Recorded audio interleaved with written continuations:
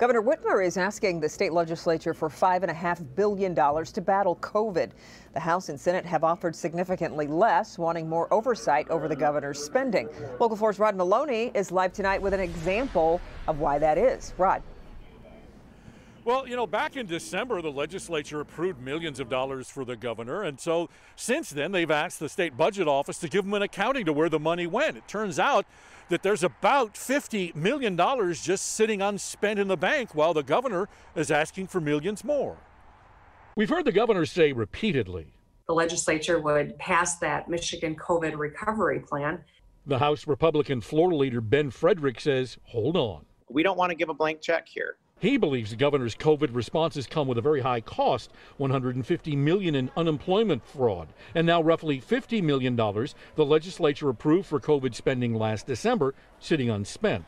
Numbers coming from a budget office report to the legislature showing there remains $40 million for local governments and health departments, $4 million roughly meant for healthcare organizations still in the bank, along with $7 million with no listed purpose. I would say that there's an absolute need for oversight. And I would say the governor has failed to meet the charge of a lot of this funding that was sent forward in good faith up to this point.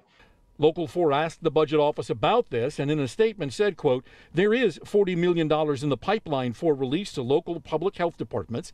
Grant agreements have been released. Local health departments may need to take some actions to accept the funding, but money should be very close to being released, end quote. Not good enough, says Frederick.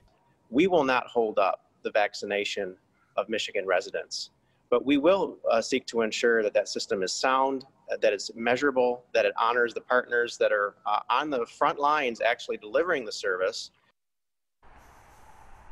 And so now what? Well, let's see. The House is about $1 billion more in terms of the budget that the Senate wants, is supplemental.